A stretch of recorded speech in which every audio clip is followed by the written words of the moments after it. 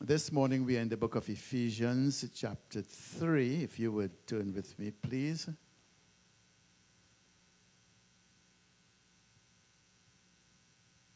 Ephesians chapter 3.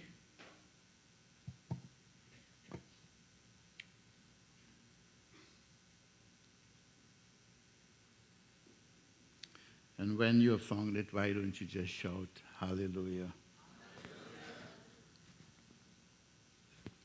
Okay, that sounds like most of the churches there. It shouldn't be hard to find Ephesians. This is a letter written to the church at Ephesus by Paul, the apostle of Jesus Christ. As you may know, Paul underwent quite a lot of tribulation during the course of his ministry. When he encountered Jesus Christ on the road to Damascus, Jesus said to Ananias that this man, Paul, will see how much he must go through because of the gospel of Jesus Christ. And Paul went through quite a lot. Having undergone much tribulation during the course of his ministry, he was now incarcerated in Rome, in a Roman jail. And here he was awaiting trial for no other reason other than that of the preaching of the gospel of Jesus Christ. Before we go into the text, let us understand that the Bible says that all who are in Christ will suffer persecution. Preaching the gospel of Jesus Christ, there is always a price to be paid. Why? Primarily because it is the power of God unto salvation to as many as would believe. You cannot be saved from damnation by any other means other than the gospel of Jesus Christ. What is the gospel of Jesus Christ? That God left heaven, came to earth, went to Calvary, paid the price for sin, was dead, buried, and rose from the dead. And it's the only means by which one can have eternal life. The gospel of Jesus Christ. And Satan knows this. So he would always challenge it. Not just the preachers of the word, but every child of God will be challenged. Your salvation will be challenged. Your walk with God will be challenged. Your obedience to Christ will be challenged. Every aspect of our lives will be challenged, primarily because of this gospel of Jesus Christ. In spite of his tribulations, Paul never let it deter him from preaching. He said it in the word. He says, "Woe is me if I preach not the gospel of Christ."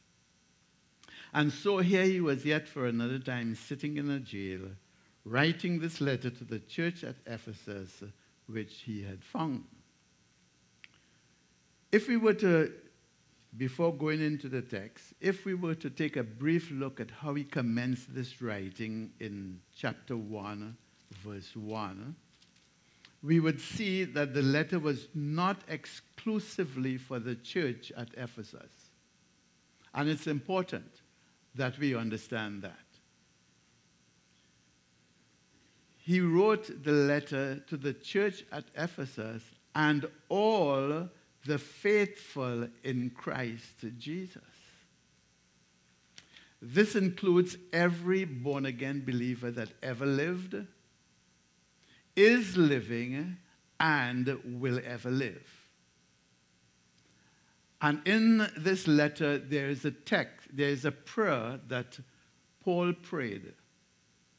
And because all Scripture is given by inspiration of God, and the letter was written to all believers, the prayer that we are going to look at this morning is a prayer that is good for you today, good for me today, and for every believer that would ever live.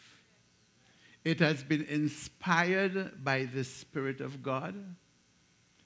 And I may say this to you later on if I remember, but just so that I don't forget, it's a prayer that we should all be praying each time we go to seek the face of the Lord.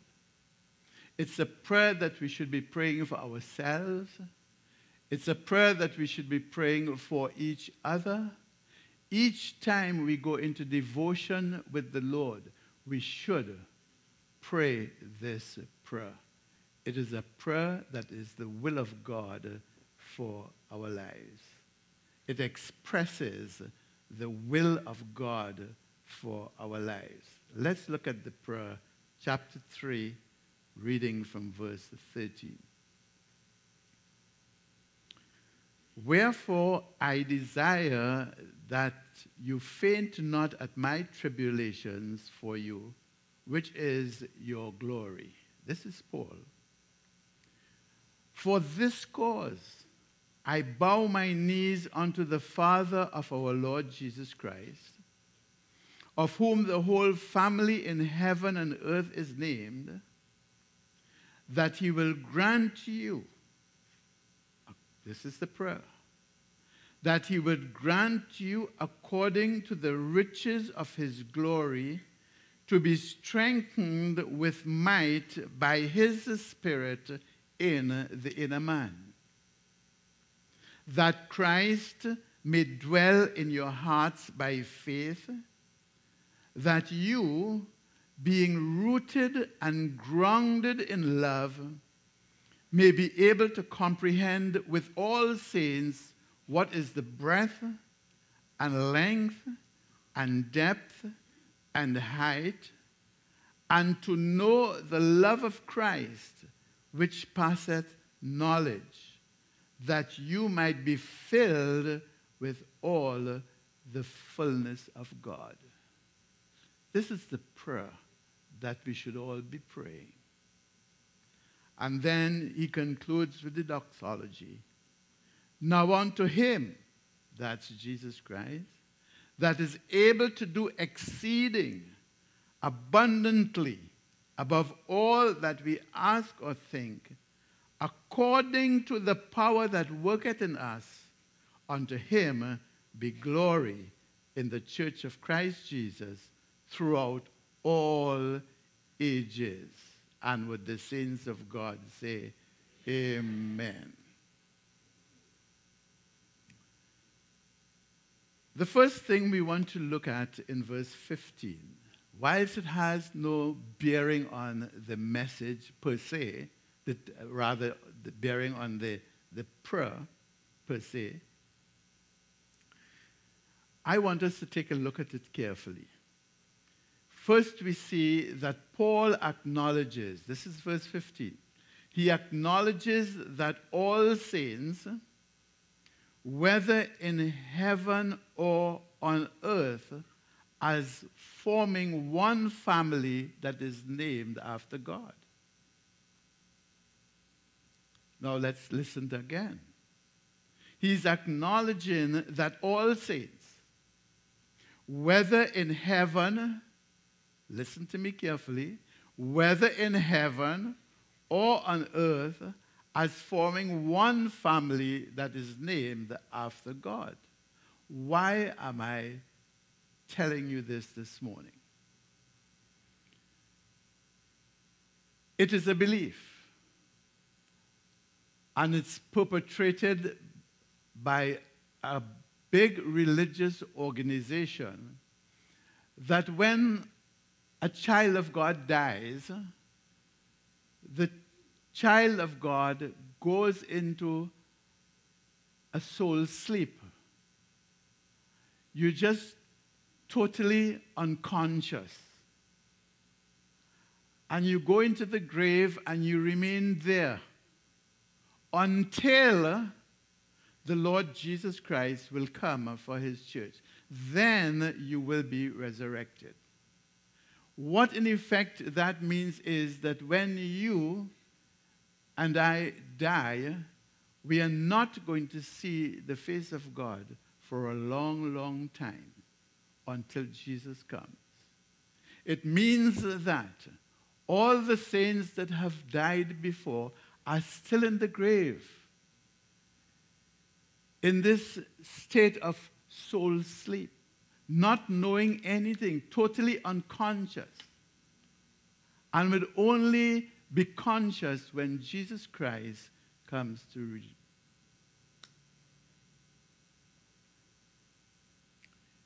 Isn't that a hard bit to swallow? To know that we're not going to be with the Lord?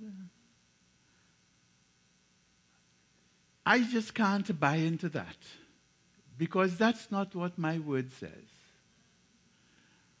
God says, through Paul, who had the experience of going to heaven, meeting with the Lord and having revelation, so that he writes more than 2/3 of the New Testament, he says to be absent from the body is to be present from the Lord. With the Lord. I said from, present from. To be absent from the body is to be present with the Lord. And I wanted to make it abundantly clear to us this morning that we need to be very careful, especially those of us who turn on our televisions while we're dressing to come to church. And there is this organization that talks only about Saturday, that is the recognized Sabbath day. They're the ones that preach this nonsense. Listen to what Paul says in verse 15. Of whom the whole family in heaven and earth is named. What family is that? It has to be every child of God who have died. They are now presently, even as we speak, they are presently in heaven. There is no question of lying in a grave and sleeping until Jesus comes, unconscious. Absolutely no question. We have got a family already in heaven. So we can safely say this morning, hello to our family in heaven. And when we leave this earth, that's exactly where we are going. We do not have to go past go. We do not have to collect anything. To be absent from the body is to be present with the Lord. I thought I would make that very clear, because the question keeps coming up all the time in this church. New people coming to the church, they don't understand what is happening after death. But I have done it so many times, I thought I would just throw this in here this morning. So, having clarified that, if you were wondering about it, let's go on now to the text. Paul's prayer was that God will grant you, that he would grant me and all living saints according to the riches of his glory. What did he mean by that? Simply put, it means according to the abundance of his love, according to the abundance of his mercy, according to the abundance of his grace, and the abundance of his faithfulness. How many of you know that the Lord Jesus Christ loves us abundantly? That his mercy for us is abundant. That there's an abundance of grace that surrounds us and abounds us as children of God. And that his faithfulness to us, it abounds for all of eternity. This is the Lord that we serve. And Paul is praying that through this abundance, that we will be strengthened. Through this abundance, we will be strengthened with might by his Spirit in the inner man. rather than for us, and I'm so glad we sang that song last, rather than seeking his face, his hands, let's seek his face. Let's continue to pray this prayer, that we would be strengthened with might by his Spirit in the inner man. Why is this necessary? We will come to that in a while.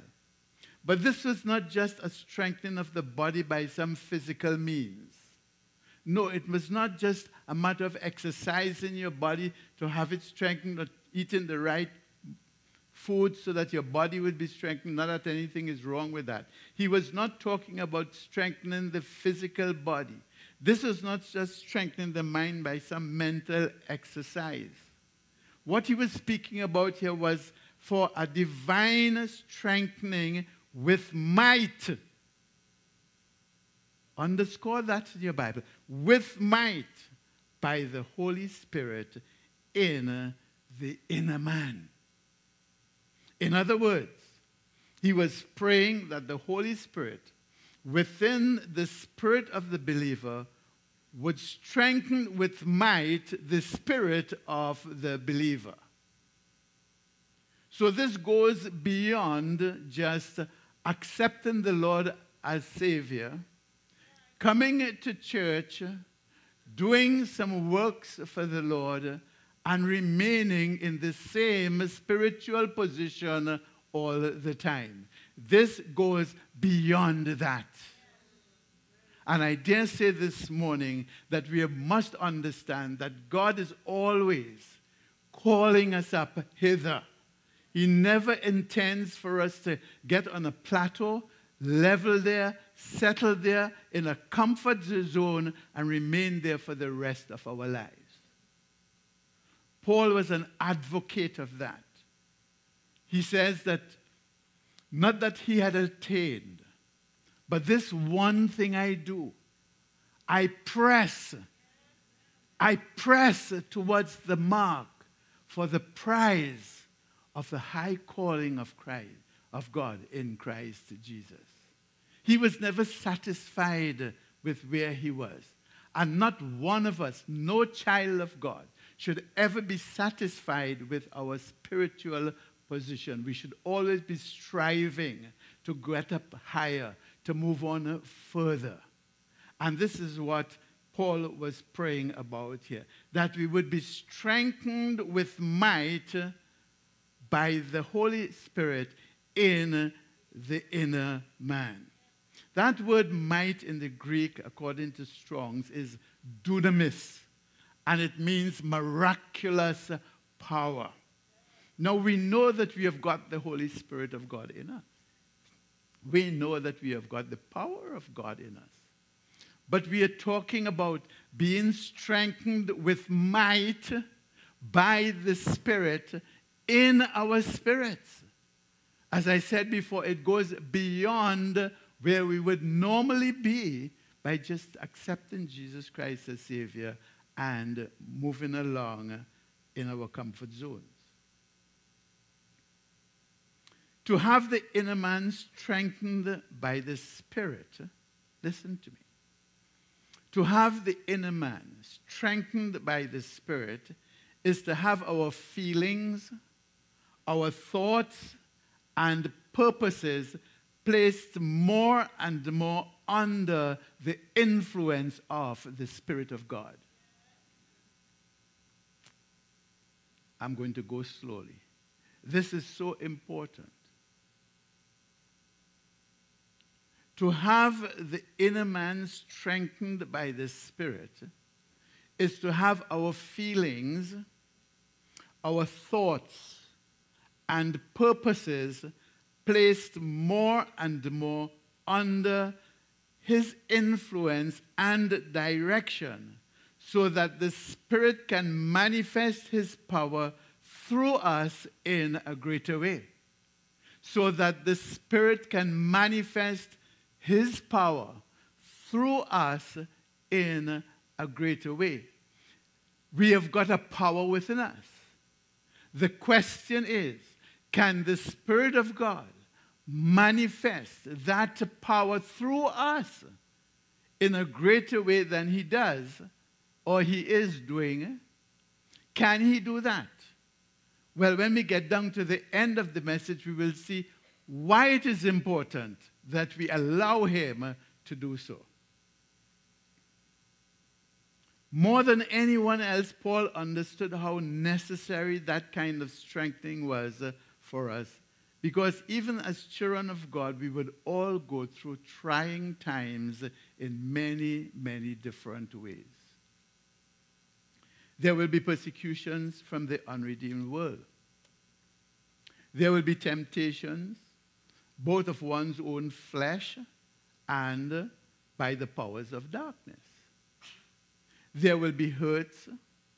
There will be disappointments. There will be betrayals. There will be mental and emotional pains. The fact that we are children of God does not mean that we are not going to experience these things. There's going to be agonizing griefs and heartbreaks. Why? Because life is not always going to be a bed of roses. And the sooner we come to terms with the fact, it's the less we are going to be surprised when things untoward happen to us. We have to understand that life is not going to be a bed of roses in Christ or out of Christ. And even if it appears, or even if we desire it to be a bed of roses, we must understand that roses grow on thorny bramble. In other words, they're going to have some picker in life. Yes, and you know what thorns do. Apart from personal trials, as children of God, we have to live in a world where evil is called good and good is called evil.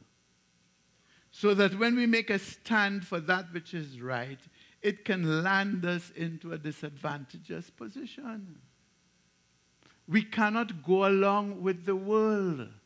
We have been separated from the world. We have been called apart from the world. We can't go along because the President of the United States of America say a boy and a boy could get married. That makes it right. No, it's wrong, regardless of who he is. It is not what he says, it is what God says. And the time is going to come, as a matter of fact, it is already here in the United States, where the church is being persecuted. They cannot get up on a pulpit and say what I have just said to you. They can't. Praise God, I could. But we don't know how long that would last. The time is coming when we are going to have to keep quiet about what is wrong, otherwise we find ourselves in trouble.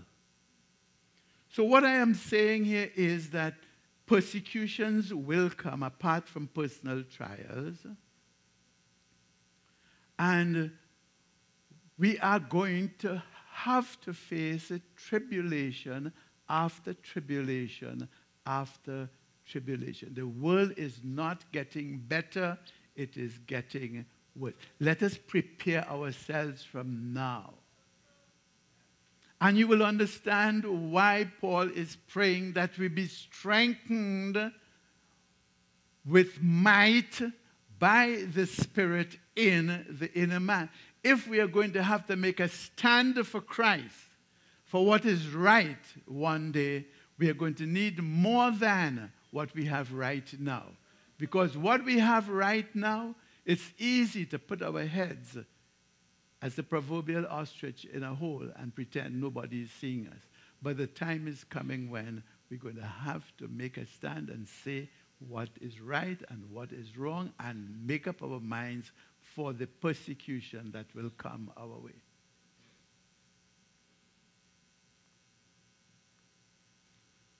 We saw in verse 13 that Paul was desiring that the church at Ephesus faint not at his tribulation. And he declared that it was for this purpose that he prayed to the Father that we be strengthened with might by his Spirit in the inner man. The purpose of the strengthening being that as children of God, having to face tribulations at times in our lives, as he had to do, that we too will not faint. In other words, we will not become discouraged and lose faith. We will not become discouraged because of the persecutions, because of the tribulations and the trials that we are having to face. We will not become discouraged and lose faith. This is the number one reason why many backslide and give up on God, because they are discouraged. And the church has a big part to play in this discouragement, because the church is promising all kinds of things to the people of God, using the promises of God, promising the people that they are entitled to everything that God says, without telling them that in order to obtain these promises, they have got to keep the conditions. They leave that part out. So that when there is this great expectancy and this fervor and this hype, and after a while nothing is coming, because it's not going to come through hype. God's promises to us are not going to be kept because of hype. His promises are yea and amen. There is no disputing of it. But there are conditions to be fulfilled so that the promises can be kept. I have said this before. I'll say it again and again to you again. God is not obligated to keep his promises if we are not faithful to keep the conditions. If you, I will. That is the basis of some of the promises of this word.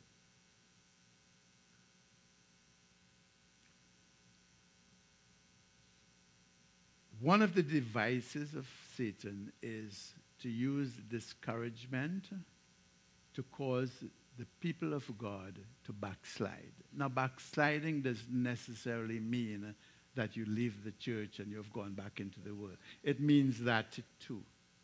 But we could backslide right where we are sitting. We have backslidden preachers behind the pulpit preaching the word of God, but they are backslidden. So, what I'm saying to you that because of discouragement, people lose the faith, and it is the number one reason why people backslide. It is the one device that the devil will use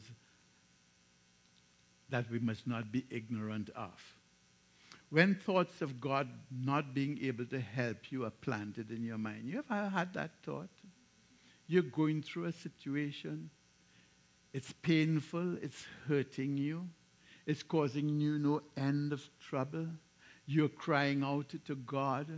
God seems far away. He's not hearing you.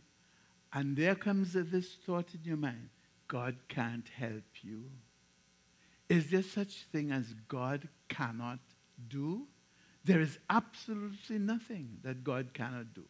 But it doesn't mean that he will do everything for us. It does not mean that at all. So that when God is not doing, the devil takes advantage of that situation and causes all kinds of thoughts to be planted in our minds that God is not able to help us. When it seems God is not answering a prayer, it's a source of discouragement.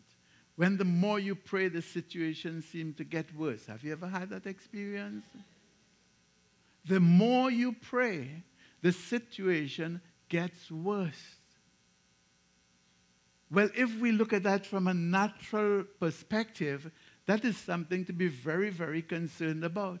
But from a God perspective, we can know that what appears to be worse means that it is actually getting better, because it is from a God perspective. We only have to think in terms of Joseph and his brothers.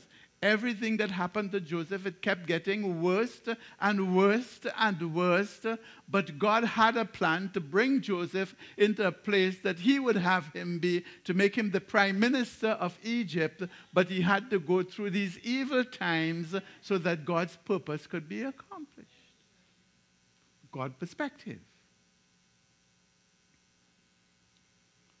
When heaven seems cold and hard as brass and God seems nowhere around, it is the might of this divine strength by the Spirit of God in us that is needed to keep us in the hour of overwhelming trials, distresses, misfortunes, and temptations. I'm beginning to show you how important it is, this prayer, and why it was prayed not just for the saints at Ephesus, but to all believers. We saw that in chapter 1, verse 1.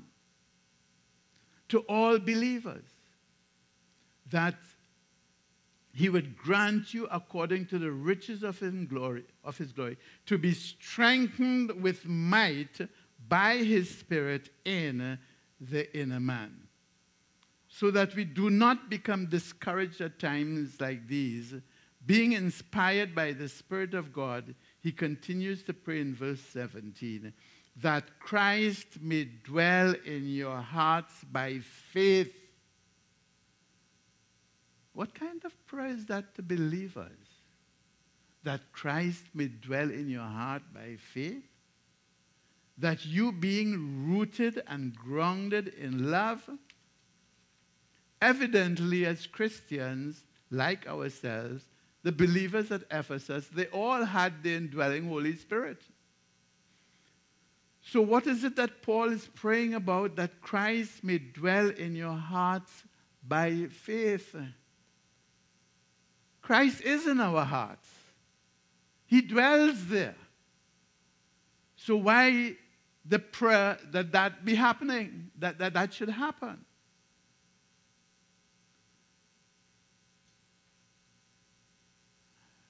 The expression here is that Christ may establish his presence in our hearts, so that no matter what we may be going through, or how things may seem, or how we may feel, come what may, we will not be shaken.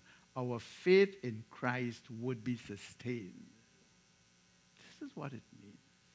That Christ may dwell in your hearts by faith.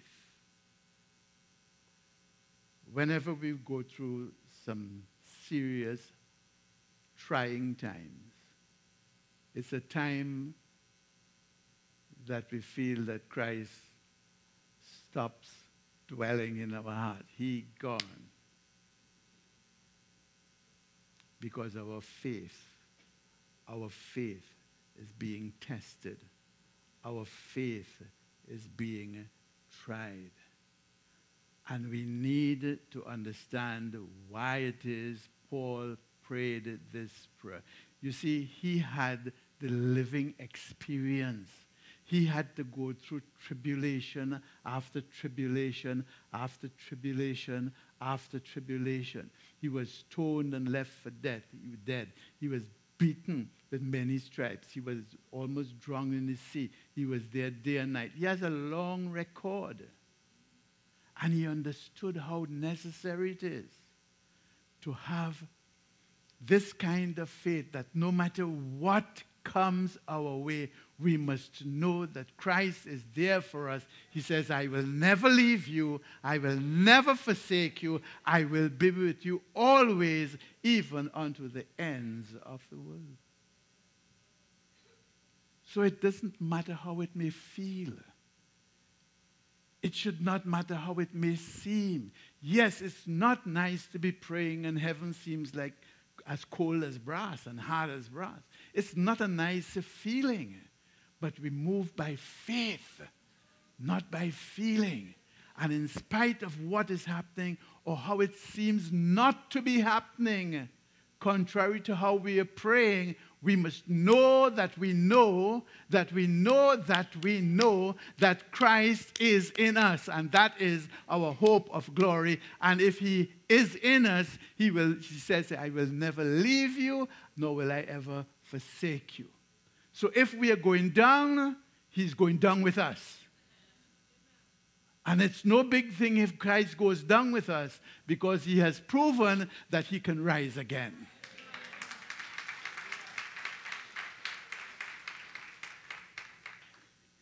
It's important that we know this.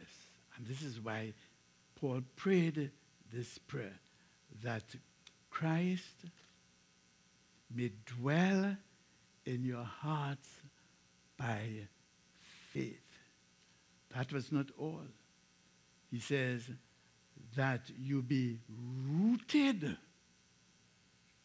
That you be rooted and grounded in love. That you be rooted and grounded in love. So here he is using two imageries to emphasize the point. The imagery of a tree, and I believe it would be like the oak tree, that great old oak. And he's using the imagery of a building. Why? He prays that we be rooted as the great oak is rooted with its roots going deep and entwining the rock bed, so that no matter how strong the storm winds may blow, it will stand majestically strong and will not be blown over. This is what he means, that you be rooted in Christ's love, like an oak tree. The oak tree has the kind of roots that nothing stops it. If it can't get around a rock, it will get under the rock. If it can't get under the rock, it will get over the rock. And if it can't get around, under, over, it's going through the rock. That's the kind of root that tree has. That's why no matter how strong the winds may blow, every tree may fall over. Even the coconut trees will fall over. But the oak stands majestically strong. And this is his prayer. This was Paul's prayer for us. It is God's will for us, and it should be the prayer that we pray continually for ourselves and one for another. His prayer is that we be grounded. As a building is grounded, how is a building grounded? By its foundations. The foundation is what holds the building. You take a building and you scratch the ground and you start building like you're crazy, well, somebody might come and huff and puff and blow your house down. But when you dig and you lay those foundations, you know, I have noticed many buildings, especially in the United States. So you're driving through New York and you see they're going to put up a big story building. Years will pass and you see the thing fenced around like nothing is going on. If you get a little peephole and you peep, you'll see a lot of work going down. Digging, because they're putting down a foundation to hold a large building. You don't see what is happening, but it's underground. And what is on the ground will hold up what is above the ground. And this is why Paul says that we be rooted, not just rooted, but we will be grounded. We will be grounded in love. What love is this?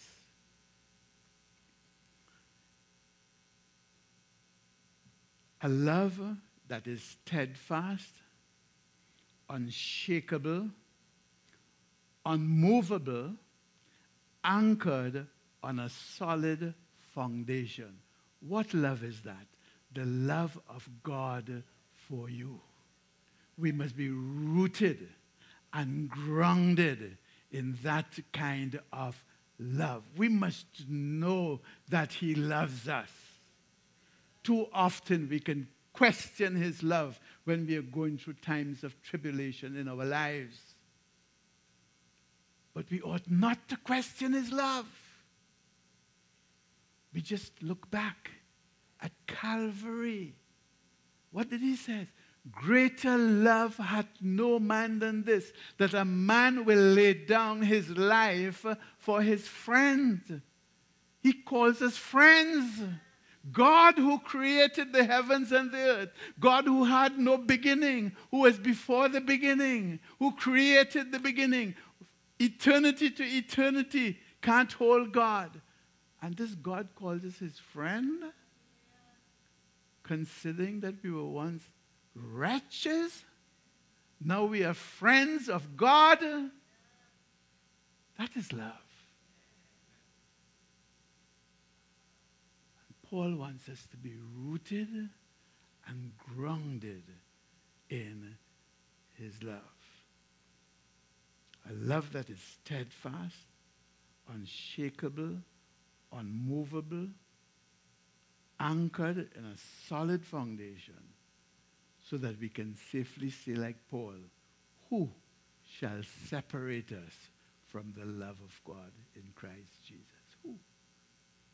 What could separate us? What could separate us from the love of God in Christ Jesus? Shall tribulation, he asks the question. He says, shall tribulation or distress or persecution or famine or nakedness or peril or sword, these things could separate us from the love of God? He says, no, at all. He's persuaded that neither death nor life, nor angels, nor principalities, nor powers, nor things present, nor things to come, neither height nor depth, nor any other creature shall be able to separate us from the love of God which is in Christ Jesus. And he's praying that we be rooted and grounded in this love. Now, we have to understand that love is a two-way thing. It's not a one-way thing. And God has called us to love him. He has called us to love him. So this love that we are talking about is not just a love from God to ourselves, but a love from ourselves to God. We have got to be rooted and grounded in love for God. We have to be rooted and grounded in the love of God. We have to be rooted and grounded in love for God. Situations and circumstances should not change our love for God, because situations and circumstances will not and cannot change his love for us. So that no matter what we may be going through, we need to be steadfast in our love for him. How do we show our love for God? He says it. If you love me, you will keep my commands. He doesn't ask for anything big, you know. He never says, if you love me, prove it, lie down in bed with me. No. If you love me, you will keep my commands. I see some of you smiling. You know, we used to want people to prove their love long time, huh? Yeah, so stupid.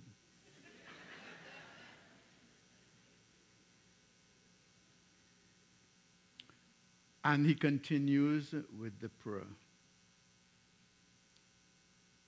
that we will be able, verse 18, that we will be able to comprehend with all saints what is the breadth and length and depth and height, and to know the love of Christ, which passeth knowledge, that we might be filled with all the fullness of God. Now here is a little problem. He wants us to know something that is unknowable. He wants us to know something that is unknowable. Do you see that here? That we may know the love of Christ, which passeth knowledge. That we might be filled with all the fullness of God. How could you know something that passes knowledge? Well, in other words, that we may be able to comprehend with our minds. Now our minds are limited. That we will be able to comprehend with our minds, having a continuous, conscious thought and experience in our lives the limitless love of Christ for us. You see, it is limitless. That's why it passes knowledge. But we must know that it never fails. We must know that it is limitless. Remember, we started off talking about Paul going through tribulations and praying for the church that they would not be discouraged as a result of his tribulations.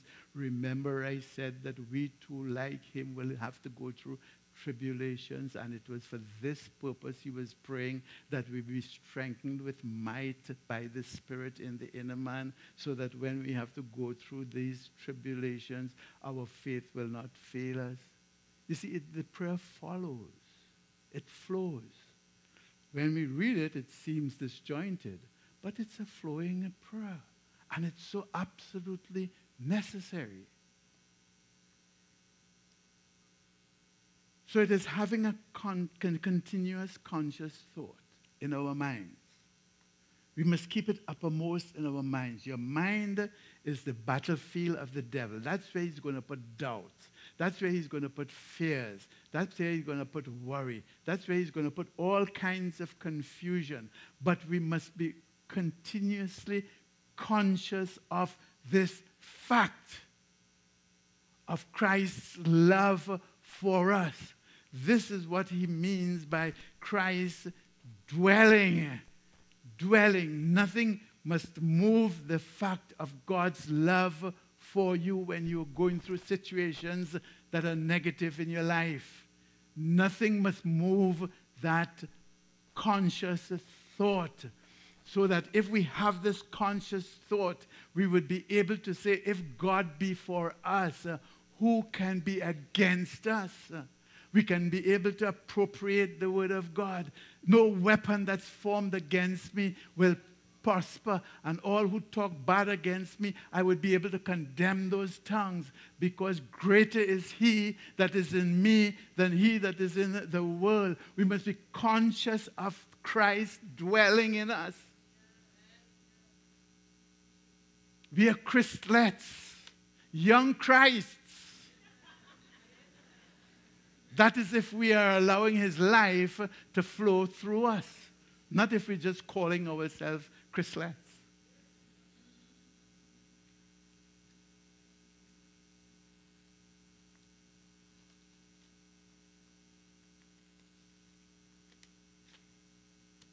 So this must always be a continuous, conscious thought in our minds and in our hearts that God's love for us has no limit.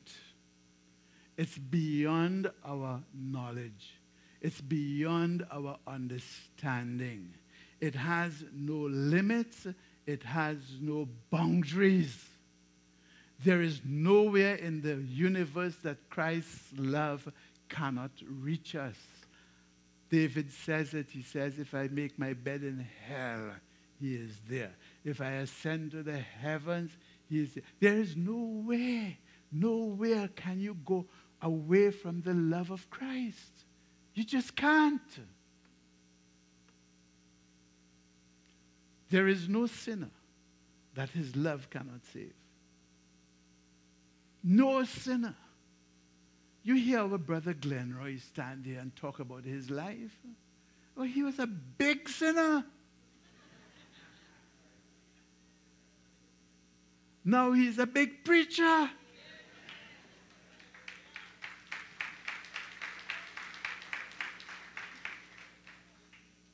And I refuse to be overdone. I was a bigger sinner. And I'm a preacher. God's love has no limit. It has no boundaries. There's nothing can separate us from the love of God. So there is no sinner that his love cannot save, and no sin that cannot be forgiven. Listen, too often I hear about children of God not wanting to go to God and ask for forgiveness because they're ashamed of their sin. Some pull out of the church and run away because they fell into sin. Listen, the church is for sinners. Jesus said, I have not come to save the righteous, but to sinners. This is the place for sinners. And it's the place where when sinners come, they would learn that through Christ they have the power to overcome sin. So there is no need to continue in sin. But if perchance you sin, you have an advocate with God the Father. That if you confess your sin, he is faithful and just to forgive you and to cleanse you from all unrighteousness. This is not a license to sin. This is an assurance of God's love, his faithfulness, his grace, and his mercy. So instead of running from him, you run to him with the full assurance that I have sinned. I ask your forgiveness. You wash me by the blood of Jesus Christ. Now, that's not the end of the sin thing, because what must follow is repentance, which means you're not going back into the sin. You're turning away from the sin. That is what makes confession effective. Repentance. So we're talking about the love of Christ, that Christ may dwell in you. How did he say it?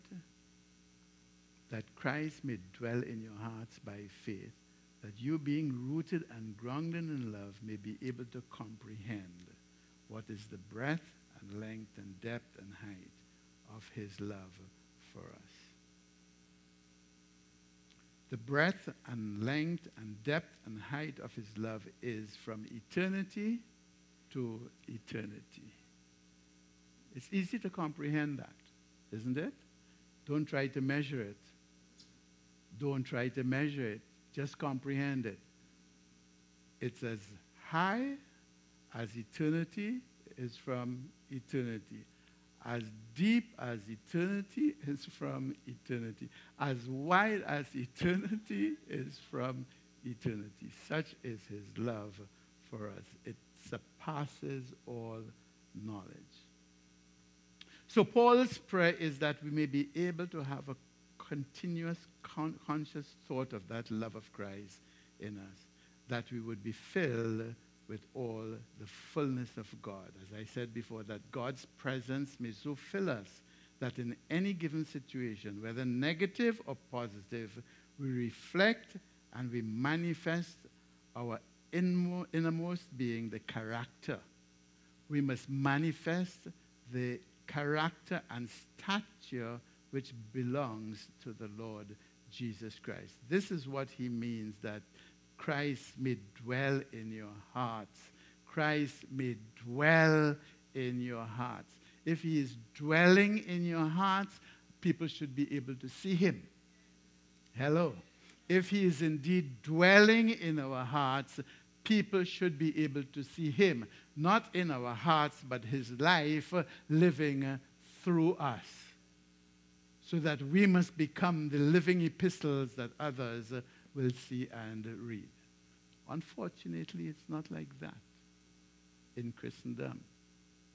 But this is what it's all about, to get us to that place. With this prayer that has been prayed, that is continually being prayed on our behalf, if we continue praying for ourselves like this, we will get there, believe me.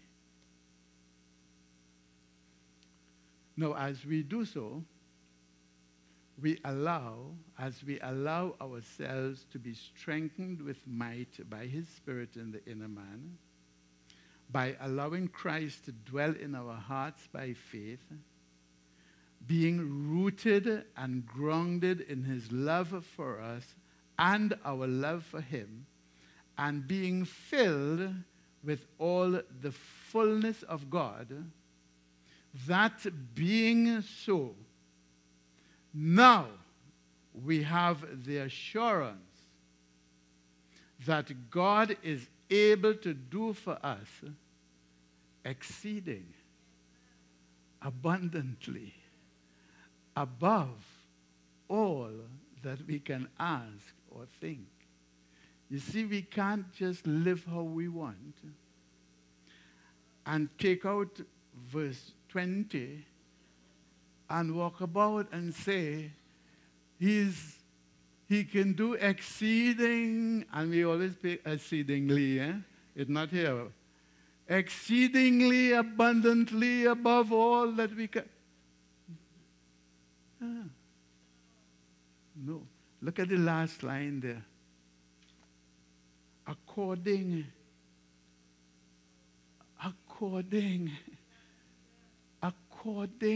to the power that worketh in us. What did Paul pray for from the very beginning? That we be strengthened with might by his Spirit in the inner man. That Christ may dwell in our hearts by faith. That we be rooted and grounded in love, so that we would be able to comprehend the length and breadth and height of his love, and to know the love of Christ which passeth all knowledge, and be filled with all the fullness of God. Now! Now! He is able to do exceeding abundantly above all that we can ask or even think. In effect, God will do for you and me not only more than we ask and desire in prayer, but also even more than our imagination can perceive. But we must understand that this promise is dependent upon the degree of the Holy Spirit's presence and power and grace operating in our lives. We are the one to allow this, not by just attending church, hearing the word of God, and going out the same way we came in. No, this is why we are always preaching about the application of our word, of the word to our lives, so that the word can bring change as we apply it.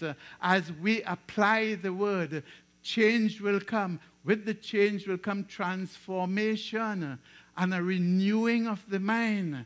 And then we will know what is God's perfect will for us. Hello?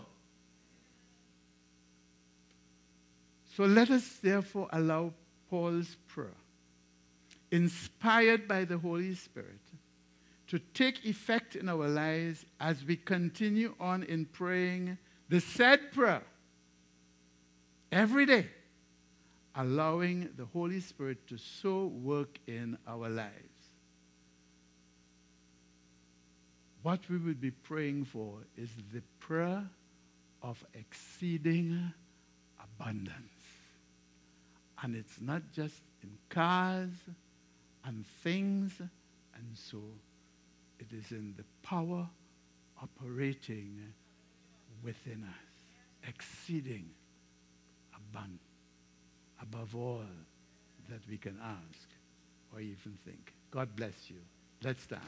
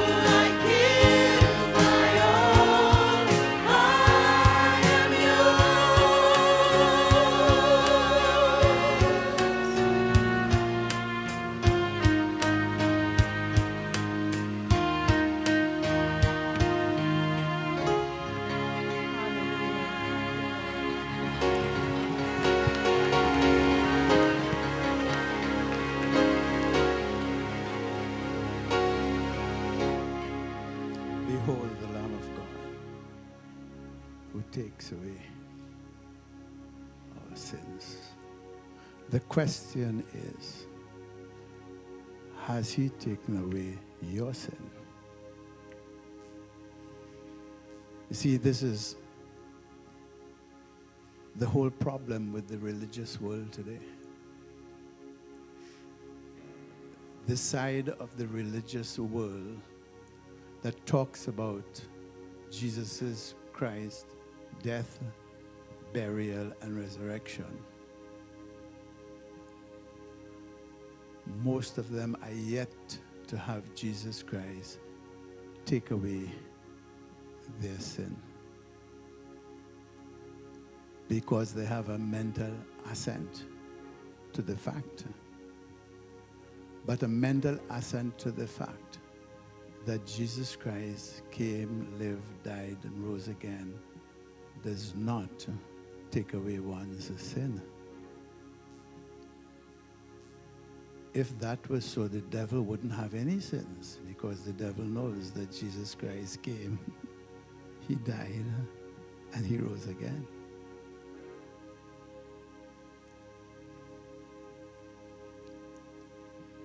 One has to appropriate the fact to one's life.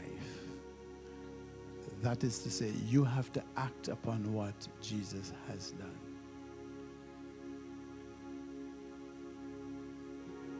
He came, he lived, he paid the price for sin, and he rose again.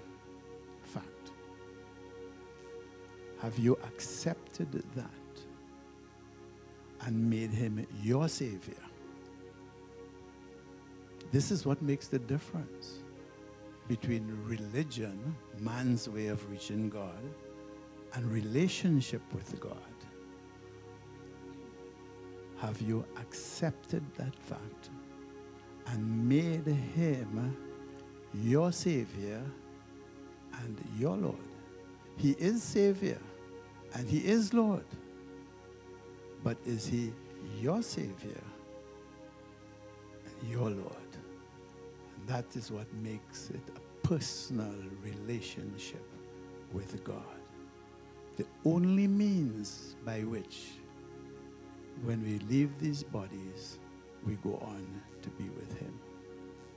Only when we make him our Savior and our Lord. And this is what Jesus meant when he told Nicodemus, except a man be born again of God's Spirit, you can't enter into the kingdom of God. Sin is what separated man from God. Jesus Christ paid the price for sin. He is God's gift of eternal life. And if you have never received him as your Savior and your Lord, you're still in your sins. Let's bow our heads. Father, and pray this morning that if there will be any here this morning whom you love so dearly, but yet are separated from you because of sin, I pray that this morning, Lord, they would recognize your love for them, a love that passeth all understanding, all knowledge. And they would be with a willing heart, be able to say, Lord Jesus, I have sinned. Forgive me of my sin. Come into my heart and save me. If there is such a one here this morning, Lord, I pray that you would move even now by your Spirit upon their hearts, in spite of what their minds may be telling them, that you would override their mind and touch their hearts, so that you can open your arms and embrace them as a son or a daughter of the living Christ. I thank you for it. In Jesus' name, if you're here this morning, you have never had that experience. You have never made him your Savior. You never confessed your sin and asked him to come into your heart I'm giving you the opportunity now. I know that perhaps 98% of us, if not 100%. But just in the event that you are here and you have not had that experience, this is your time. God has an appointment with you. Just raise your hand right where you are. We will help you with a prayer. We will help you with a prayer. And that prayer, as you pray, God responds to that prayer and you experience the miracle in your life. Is there one this morning? Yes, I see that hand, ma'am. God bless you. Is there another? Is there another that will join with this lady? Is there another? Raise it high so that I can see. Is there another? If you raised your hand, you can put your hand down. God saw your hand, and He saw your heart as well. Is there another this morning? This is your opportunity to come into a living relationship with the Lord Jesus Christ. No longer would you be talking about Him. Now you get to know Him. Is there another?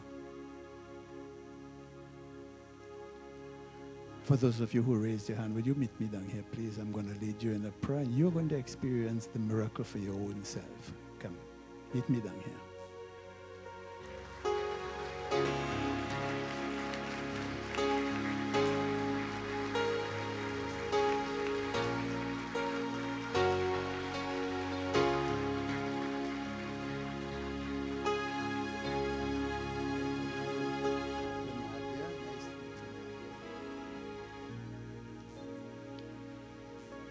Okay, well, you introduced yourself to me already, Nadia.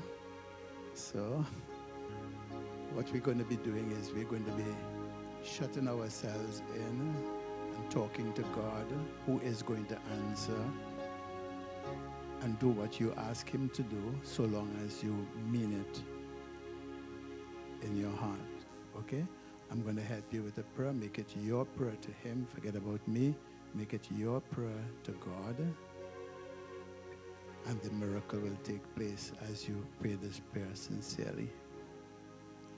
Dear God in heaven, I come to you this morning a sinner in need of a Redeemer.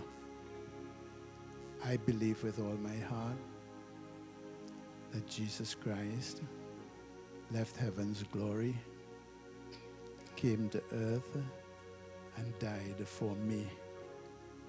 I believe with all my heart that Jesus rose from the dead. And I now accept Jesus as my Savior. I confess Jesus as my Lord. Lord Jesus, forgive me of all my sins. Come into my heart. Put your Spirit in me and teach me to live for you. By faith, I receive you into my heart, Lord Jesus, and I thank you for saving me. Amen. And that's it. That's it. It has already happened. The miracle has taken place in you. You are not the same person that came in. You look the same way, but you are not the same way. You came in a sinner. Now you have been cleansed by the blood of Jesus Christ. You are a saint of God. Now all you have to do now is to learn how to live for Him, and this is what we are here to do, to help you with that. Okay, let's pray. Precious God, I thank you for Nadia. You had an appointment with her this morning, Lord. And I thank you that she responded to your call. I pray that she would have the experience of your Spirit bearing witness with her spirit that this morning she was born a daughter of God.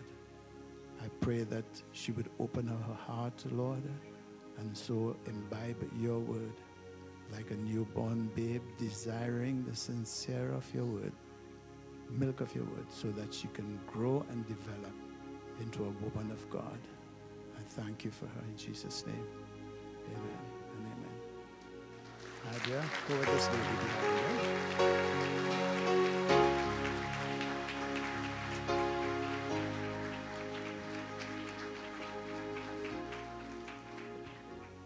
Okay, let's sing this chorus.